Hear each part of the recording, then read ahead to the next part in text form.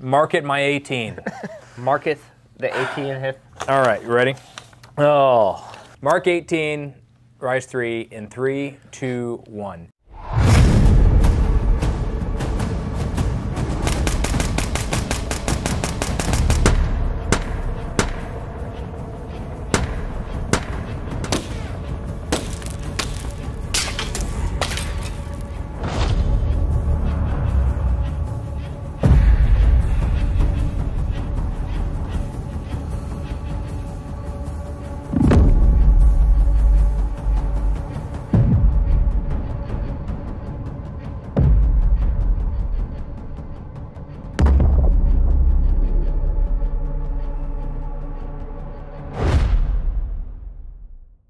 Hey everybody, thanks again for checking out another Hatchet Cast episode with Eric and Roy. And today we're going to be reviewing the Daniel Defense Mark 18 RIS III. Before we get into everything, go ahead hit the like and subscribe button. It really does help us out. And let's go ahead and go with a disclaimer. Yeah, disclaimer is this rifle was provided to us by none other than AAA Gun and Ammo. Yeah. GunandAmmoShop.com. Yeah. This is a registered SBR for all of you out there. Registered SBR. It is on my SOT is where it is. So it is not a pistol. It was an SBR straight from Daniel Defense to us here at the shop. So specs. Yeah. All right. So everybody's big question, what is the cost? So the MSRP on this bad boy is $2,240 and the street price is $2,240. No change. You'll probably find it. You might find it a little better deal than that. If you hit up Gunbroker or something like that, you'll probably pay 3 G's. Yeah. Oh, nice. You get to pay more money. Yeah. The I mean, it's a pretty new gun, so yeah, it's going to be pretty long awaited. No, so if you're familiar with the specs of the Mark 18, as far as internally wise goes, it's pretty much exactly the same as what prior versions of the Mark 18 was from Daniel Defense. 10.3 inch cold hammer forged barrel. Typically comes with Daniel Defense's normal mil-spec parts kit inside of it, like their normal mil-spec trigger. Comes with their ambidextrous charging handle. Yeah.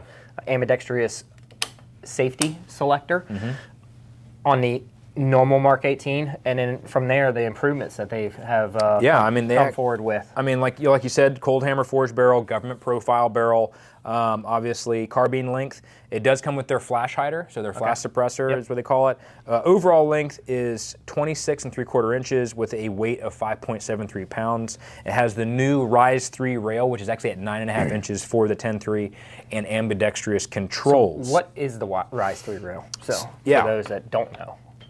It's going to be, what, M-LOK, right? Yeah. So the RIS III is no longer going to be Picatinny like the RIS II. It is going to be an M-LOK. And they did a pretty good job of kind of putting it at all different angles. But obviously the lockup is... And she's beefy. Dude, she's beefy. She is thick. She's thick. With 2 C's. Thick. Yeah, I mean, as far as the Mark 18, it's a Mark 18. And you know, it comes with a standard Daniel Defense furniture, which is immediately removed. Yeah, I would highly suggest the very first thing that you do the moment that you get a Daniel Defense Mark 18 or any Daniel Defense rifle, if you choose to invest in Daniel Defense. But that being said, I would remove their crappy furniture. Okay, this is our unbiased opinion. Yeah, their furniture is garbage. I hate it. I hate everything about it. So get rid of that furniture. Get yourself whatever you prefer, whether that is B5 or Magpul. There's tons of companies out there. Bravo company. Buy your furniture that you choose to do so. Yeah. As far as some added features to the RIS III, outside of changing the rail, what Daniel Defense did to it is they went ahead and made the gun fully ambidextrous. Yeah. Meaning that you do now have full ambi controls on both sides. You can release the magazine on both sides. Eric being a lefty, he obviously appreciates that. Oh yeah, 100%. Me being normal as a righty and not a weirdo. Hey, genius. Southpaws are genius. Southpaws are genius. That's still up for debate. Special. But full bolt lock back on both sides and bolt release. They've always provided the ambidextrous charging handle and the ambidextrous safety, which I think is kind of standard. Yeah. I think most, even law enforcement, DOD contract, military contract, that's kind of a requirement now. Yeah. The new M4s actually come you know, the standard M4 for the Army and the military comes with ambidextrous controls. Yeah. So, but they don't have full bolt lock back. No, just the ambidextrous safety. Yep, just ambidextrous safety and charging handles now. So that's very common. Standard carbine length as far as the buffer tube. Yeah. Yeah, it was a 6 position. Yep, standard carbine spring inside and... Or not 6 position. It's, yeah, 6 position. Yeah, 6 position, yeah. And a standard carbine spring in the inside and a H2 buffer. So, yep, yep. Yeah, I mean, as far as the what's really special about the rail is obviously they're building it for that SOCOM legacy. So being able to remove the bottom part of that rail and actually slide an M203 grenade launcher on there and still make it a free-floating system. So that's why this lockup in this rail is so beefy. It was with the RIS II, it is with the RIS III, is because that grenade launcher being put on the bottom allows the gun to still be free float, which is a big deal. As far as the bolt and stuff like that, you know, can you talk a little bit about why shorter guns are gassy? Like, what is the intent of companies making guns more gassy versus more regular? I mean, it's inherently unpreventable to be able to do it on something where you shorten a barrel down this far, where we're getting into that 10.5, 10.3 length, which is really your minimum length that you want to run a 5.56. You're starting to kill a lot of the velocity. You can kind of gain some of that energy back by specializing your ammo to like Mark 262, 77 grain. You can gain some distance back as far as capability with it. But outside of that, they're going to be naturally overgassed. We have a carbine length gas system, and we're cutting that dwell time down quite a bit, meaning where the gas port is and how much barrel length that you have to create back pressure coming back. Okay, the more dwell time that you have, the smaller the port for the gas to come back into the carrier itself, you can go with. But in this particular situation, they obviously have to run a larger gas port to really allow as much of that gas to go straight into that gas block and come back through the tube and hit your bolt carrier so it'll cycle properly. So have more reliability. Yeah, more reliability. That's the way it's designed to run. This gun runs absolutely perfectly fine, no issues whatsoever across the board with pretty much almost any ammunition that you choose to feed through it. That can be steel case ammo, that can be 855, that can be XM193 of any variant. It can be your Lake City or AKA your Winchester stuff. And also A1. Yeah, A1. So it eats A1 just fine. But she is gassy, completely gassy. So being that it is a little gassy, one of the things that we did pretty quick and immediately is we ran the Geisley charging handle. I happen to like the Geisley charging handle. It breaks up quite a bit of gas back in your face. I know Radiant Arms has their charging handle that kind of does a very similar thing, and there's a few other companies do. We prefer the Geisley, and we find that it does the best job of it. So we did change out Daniel Defense's charging handle. The other thing that we changed out inside of here was we went to a Geisley SSAE 2-stage trigger. We run that trigger in most of our guns, or at least some variant that's pretty close to that. As of lately, we've been running a lot of the LaRue triggers because they're much more affordable, and LaRue Tactical is a much cooler company than Geisley. But the LaRue triggers, by the way, if you get a chance to pick one up or go on AAA's site and pick one up, it is a awesome. You got great deal. $100 in your trigger. And they're constantly doing deals where you buy a 5-pack or something like that, or a 3-pack, and you're getting them for like $79. So it's a phenomenal trigger. The Centurion Arms 2-stage trigger is also really good. I like that one. So you don't necessarily have to go with the Geisley 2-stage. It's just what we chose to go with because it's what we had laying around when we were taking another gun to build out this gun. Speaking of which, so we don't have to take guns apart to build out other guns for you guys to review. The best way to support us is to come and train with us. Hey, look at that. That way we can get parts and just have them dedicated. Just have them dedicated to our guns, so we're not constantly ripping optics off of guns and flashlights and lasers. Flashlights. Sometimes when it comes to reviewing a gun, guys, we're not big money around here. We're not big time. We are scavenging parts. Parts off of other guns and robbing things together. So if you guys want to support us so we can leave our guns outfitted, so we don't have to rip them apart, come and train with us. You're going to get a lot of value out of that. Okay. Jump on our website, pick up a ghost rig, pick up a hat, pick up a T-shirt, a tumbler. We got patches coming along the way. You guys have been asking for patches for a long time, so come and train with us. We offer several different types of classes. We got our pistol classes. We got a clandestine carry, our concealed carry type class. We have a red dot pistol class where we're pushing performance. Performance and speed. Yep, performance and speed with the RDS. We have our general purpose rifle where we're really breaking down the mechanics of the rifle and manipulation and showing you what you can do with your typical normal system that you have, however your rifle is set up. You are able to come to this class, whatever you want to run, you come, and we're going to show you that you can be capable, even to out to potentially distance with that rifle. And then we have our scope carbine class, probably one of my favorite classes to teach. That's kind of my realm. That's where I find my lane, where I like to drive down and stay in, where we're really pushing your rifle with magnified optics, preferably mil reticle optics, out to extended distance as far as we can push that round to go. And a standard ball too. Standard ball. Yeah. And then Eric's favorite class, the night vision class, and that's also sponsored by Advanced Night Vision. So if you don't have night vision, you're thinking about getting into it, we have rentals, so that way you can actually try and train before you buy. But that is the biggest way to help support us. We don't have Patreon. We don't have, you know, all these other things. So if you want to, come train with us. If you want to get your hands on the Mark 18 and try it out, see what you think, we will have it in, you know, a class that it's going to be in. It is so humbling to have our viewers to come out and actually take the opportunity to shoot with us and train with us. We really do appreciate it. We appreciate you guys. So, you know, the best way to support us, we constantly get the question all the time is, hey, how, you know, do you guys got a Patreon? Do you have something like that? No, we don't have that, but we do have a website that we would like for you to invest in yourself and come out and train with us. Yeah, so 100%. But yeah. And, yeah, I mean, as far as going out to, with the performance of this, we actually just ran it in the GPR class that we had last week. Yeah. So I did put the H3 buffer in this, so kind of slow that bolt down a little bit. Anything I could do to kind of help regulate a little bit of gas for me. So it's not quite so punchy. Yeah. One of the things about the shorter system is you're definitely going to be a little bit more punchy, and that's, you just inherently have to accept that. That's all there is to it. What is the Mark 18 designed for at the end of the day? It's meant for like vehicle stuff, CQB, shorter work, more urban type scenarios. So like it's a lot more maneuverable because of its small size. But yeah, I mean, we were running the Surefire RC2 on there. Yep. And when we tried the Mini. We tried the Mini. We tried the Mini. We did try the Mini.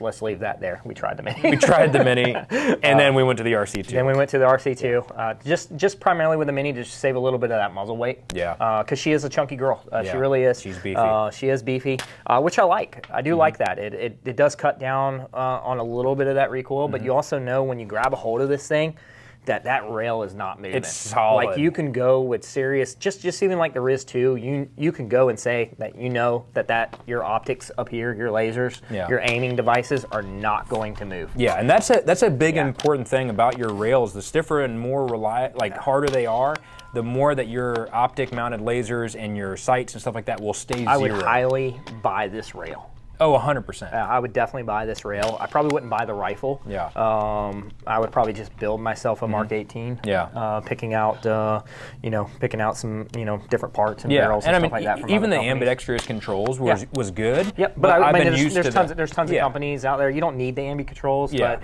there's other companies out there that build ambi lowers if you want the ambi, like the American Defense lower, LMT. So there's a lot of great companies out there that build them. But this rail, though, man, let me tell you what, that's the most impressive part about this rifle. Yeah. Okay.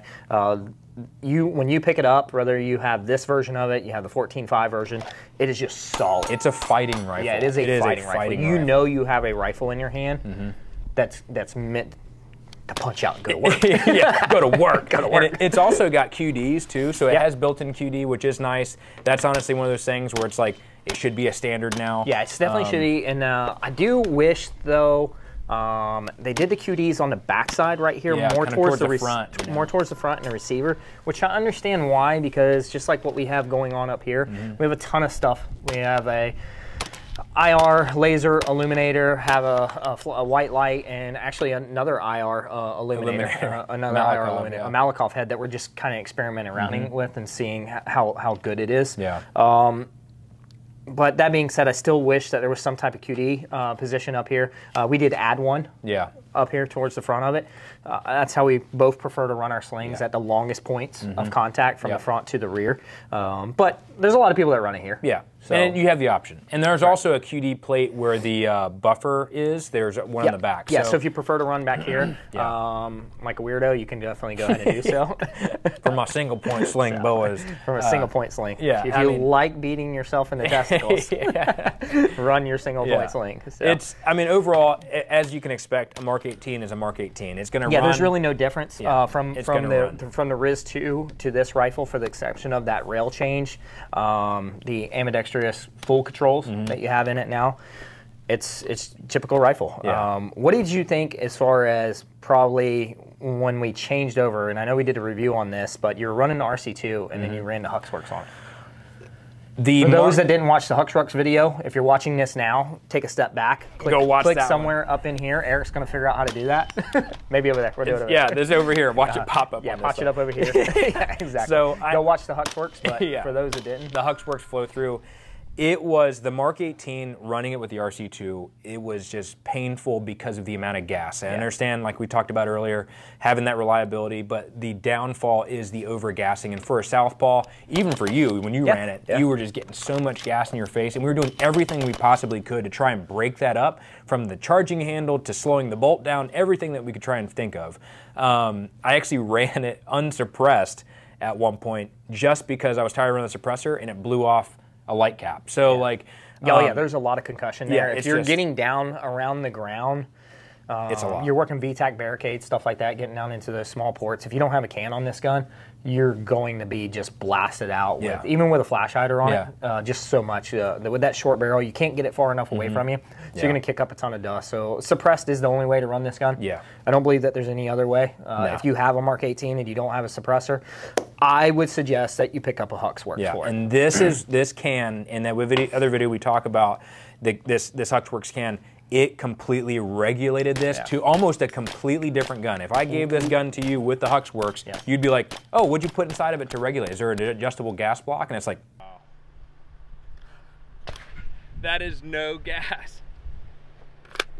If I was building a dedicated system like a Mark 18 that I was going to run suppressed all the time, which AKA you should, it would be exactly how we have it currently configured. That is with the Huxworks can on it. That is probably the best way, in my personal opinion. As of right now, that may change here in the future as other companies develop cans. Somebody else may come out with something better. What did you think as far as the Mark 18, as far as finding value? We haven't ran a Mark 18 in a while.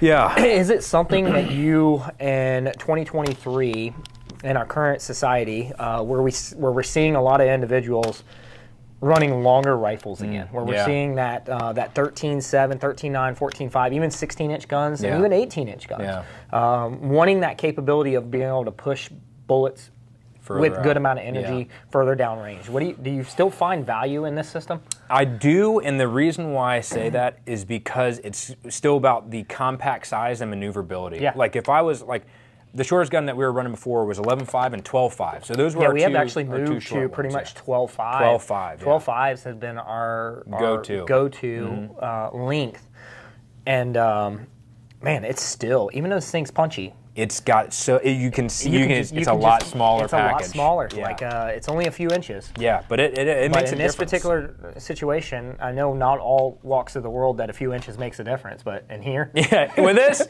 the less inches the better. So like it was as far as maneuverability, you can definitely feel like I have a lot more maneuverability with this. I can get into tighter spaces, getting in and out of vehicles. We actually did some vehicle drills with it and got in and out of vehicles, and it was a lot smaller package with the same amount of punch. And if you're running 77 grain, like you're really not losing velocity there. We get this question. I get this question quite a bit, especially as people come and visit us in the shop, as far as like, hey, what ammo, Roy, Eric, what ammo should I stock up on? First off, 77 grain Mark 262 is extremely expensive, so I'm not telling you to go stock up on it, but it makes every rifle better. It does. It really completely does. different gun. Completely different gun. So if you have the funding and you have the ability to do so, or to find something very, very similar to it, where you have an open tip type round like that, that you can run a 75 grain or 77 grain, by all means, I would highly suggest keeping this rifle in your toolbox. For sure. It's short, it's compact, it's very, very comfortable to move around with. She is punchy, she is heavy for her size, but it's still a pleasure. You know what's to funny? Have a short gun sometimes outside of just running long guns all the time. What's funny is also we go kind of back to this recce type thing, and that is looking back and talking to some kind of older lurse guys and recce guys, those guys were running short guns, especially in those thicker jungle type environments. You wanted something short, less snags on the vines and stuff like that. So you did when you set up that kind of that Ricky scenario for myself, for Chris and Zach, and I chose to carry the Mark 12. Very short. Very short gun.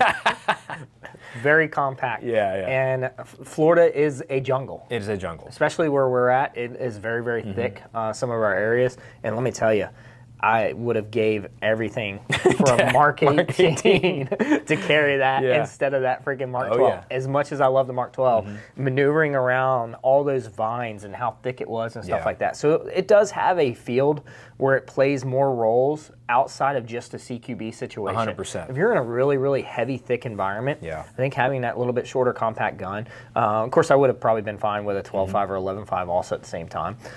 I think there's still room in the toolbox for it. I agree. To be honest with you, I don't currently own one. This is, this was basically, like I said, to us from the shop. We'll continue to run it, so it'll be in our, barrel and hatchet arsenal for a little while. And I may decide to put one together. Yeah. I do like this rail though. I really do. The rail lockup is awesome, and I think the biggest thing to really take away from this is shorter rifles still do have a place. I think the Mark 18 with that 10.3 barrel is about as short as you can go without sacrificing tons of accuracy and reliability, but they do have a place, and it shouldn't be dismissed. Especially, I mean, I know 300 Blackout is awesome, but 5.56 is everywhere. It's everywhere. So basing a system off of ammo that you can readily and easily find is a good and important thing to think about. And also, this gun completely transforms when you put on this a flow-through type can. It really does change the gun. But I think it still has a place. Yeah, I do. I think it still has a place. Also, I agree 100%. Yeah, I mean, really nothing bad to per se about it besides it being a Daniel Defense. So, I mean, obviously, you can do all your research and stuff like that, but you still have to go out and put in trigger time. You still got to go out and train. Arguing on the internet is not going to do anything for you. Like I said, me and Roy were just giving you our opinions, but at the end of the day, you need to go out and put some work behind your system that you're currently running.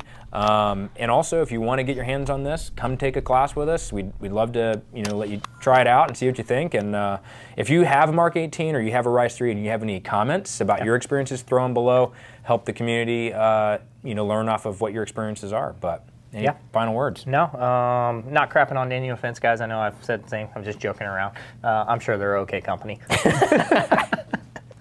Oh, Daniel. Oh, Daniel. You're frickin'. Oh, Marty. Yeah, cheese and rice. But yeah, anyways, guys, thanks again for checking out another Hatchet Cast episode. If you don't already, go follow our Instagram page for any behind the scenes and also our pictures, as well as our Spotify. We have guest-only episodes where we interview about mindset and preparedness, and also any video that's on YouTube is also on Rumble. So if you want to go check out Rumble, you can go check that out. Some videos that used to be free. It is. All of our stuff's free. Yeah. But okay, so Rumble is free. Yeah, it's all free. Cool. All right, well, go check it out and go train. All right, we'll see you on the next one.